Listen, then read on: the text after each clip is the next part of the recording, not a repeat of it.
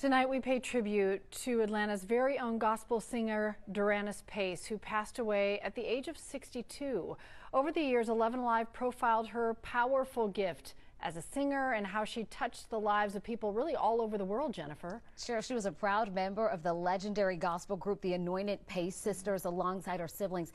And tonight, in a story that you will only see her on 11 Alive, her family spoke with our Naima Abdullahi on how they want her to be remembered. I wish I had a little more time with you. The concept of time didn't matter if you had the honor of meeting Duranice Pace. Whether you knew my mom 30 years or 30 minutes, you felt the love of God through her. Her son, DeMarcus Love, says he's thankful for the time he had with his mother. The love mom gave, she gave to everyone. Love is and will forever be her legacy.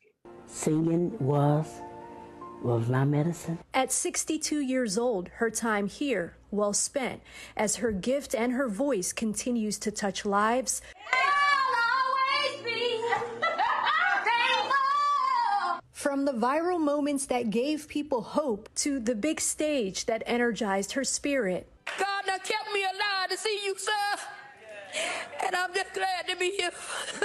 Your gift will make room for you. There were times when we did not have funds growing up, and my mother, all she had was her voice. My mother's voice was her currency. Her family shared her with the world, but to them she was a loving mother, a daughter, and a sister. Her sister, Lydia Pace, says she was a woman who never stopped praying. Where did her humbleness come from? She just had a very humbling spirit about her.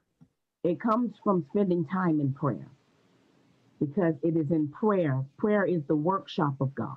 Over the years, 11 Alive covered the gift of Duranice Pace and her family's legacy.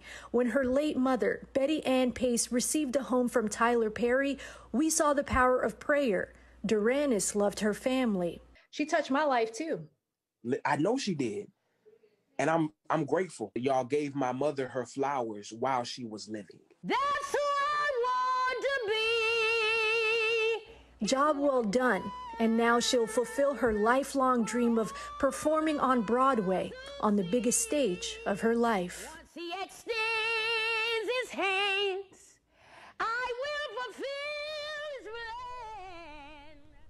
plan. Wow, what a voice. Well, the family is sharing that her death was not related to COVID, but due to other health complications. And once they have funeral arrangements made, they will share them with us. I'll never forget the first time I heard her voice, and her voice is part of that magnetic energy. Yeah. You know, she just had a way of making anyone who listened to her or who were lucky to hear her in a restaurant just feel like they were the most important person in the room, I think. So powerful, and that personality to go right along with it will certainly be fondly remembered. Yeah.